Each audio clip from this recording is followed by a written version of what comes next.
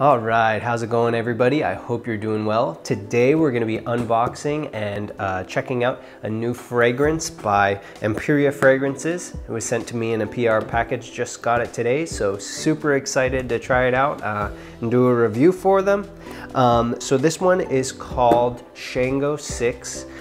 For those of you who are not familiar with Empiria Fragrances, they're sort of inspired by West African and African traditions and religions. So Shango is one of the orishas. It's sort of like a spirit. It's one of the powerful spirits. I believe it has power. He has power over lightning and thunder, sort of like a Thor type of equivalent. So very powerful. So I'm hoping the smell of it is powerful as well. So opening up the box, which is really nice by the way. It's probably one of the fanciest boxes I've gotten as far as fragrances. So on the inside it also says Empiria Fragrances, so it says it kind of on both sides. There's a nice green, matte green on the inside. And then it comes with a nice little card that says Shango 6 Eau de Parfum. So this is Eau de Parfum concentration. And then it tells you the scent profile. Top notes of red apple and bamboo. Heart notes of cloves, African bird's eye pepper. And then base notes of amber and leather. So it says, oh yeah, there it is. Right, like I was saying, it says inspired by the Orisha Shango, also referred to as Chango. This fragrance is freshness and strength combined. Spicy notes of cloves and chili pepper over a touch of bamboo mingling with a leather accord gives life in this bold fragrance. All right, sounds good to me. Let's check it out. The proof is in the pudding, guys. So here is the little package inside. Let's see. Okay, so this is sort of more of a traditional packaging. So it comes in a nice box, but then inside that is the fragrance box. So this kind of is more what you guys are more familiar with. So it says Empiria Fragrances, Shango 6 Eau de Parfum. This is a 100 ml, okay? And I'll throw a link in the description for their website if you guys want to check them out. And then it shows kind of just a golden embossed shape of Africa on the back, because it is, you know, inspired by African traditions. Okay, so let's open it up, see what we got. Nothing too crazy about the packaging. Oh, actually, wow. It's sort of almost like a rubberized, very nice, slick, like waxed sort of box. Wow, I like that. Okay, they put a lot of effort into the packaging, so that's very nice. I was surprised. I thought it was just, it looks like a normal one, but then you feel it. It has a good feel to it. Almost rubberized. Okay. So let's check it out. See what we got. Wow. So decent weight to it, guys. And it's a nice red. I don't know if you can see through it. It's totally, you know, translucent. Almost that Baccarat Rouge 540 type of a colorway with a gold, a nice gold, and then a red see-through glass. And then on the front, there's a metallic sticker, nice touch. A metallic sticker says Empiria Fragrances. It has their little logo. And then it says Shango 6 right there. So let's take the cap off, and here it is. It's actually a very nice heavy metallic cap, so it's pretty solid metal here, and then plastic on the inside so that it doesn't mess up the atomizer. So the atomizer itself is metal, and then the collar underneath it is metal. So a little bit of, it has a little bit of twist here, so not my favorite atomizer, I will say. But the rest of the presentation is very nice, very high quality, which I guess makes sense. I mean, it's niche, so I'd be kind of pissed off if it wasn't, you know, you're ordering a niche fragrance, you know, maybe 160 bucks, 120 bucks or whatever it is, and it doesn't have a great presentation. So yeah, so very nice. Let's give it a spray. We'll see how well the atomizer works. It does have a little bit of spin to it too though, guys. Okay. Ooh, okay, so it is sort of a nice pressurized atomizer. I don't know if you guys saw that last spray. I wanted to get a good one for you.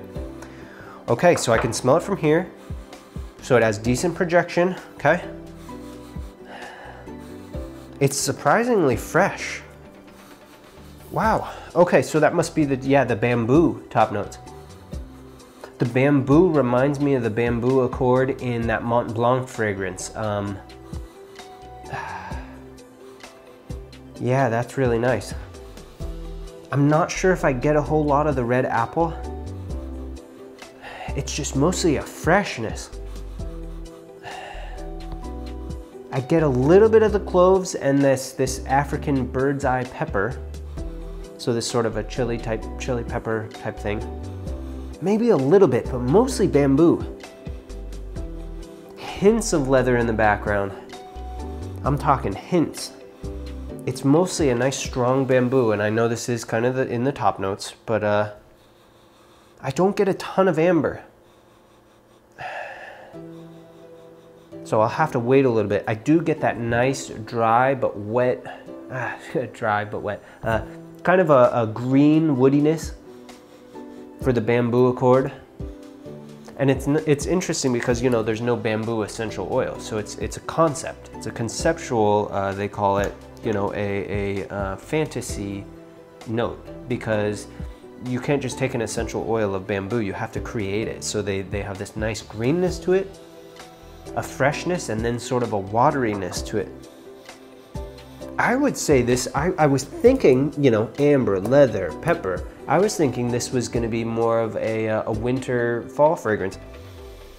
I'm gonna argue that this is more of a all-around fragrance, not for winter, but mostly for spring.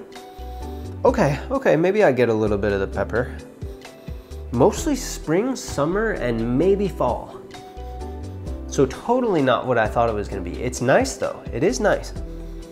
I'm not getting a whole lot of that ambroxan, that usual stuff that you get from most of the designer fragrances these days. So it is nice that it goes a little bit out of the way. But really, I'm getting that bamboo. Can I pick out red apple? Not so much. It's just a nice, fresh, watery bamboo with a little bit of spiciness, maybe a tiny bit of leather. Let's see how it works on skin, okay? I really like the atomizer though. I hated it at first because it has that little spin, but now it's like secured in or something, I don't know. See that spray? Golly.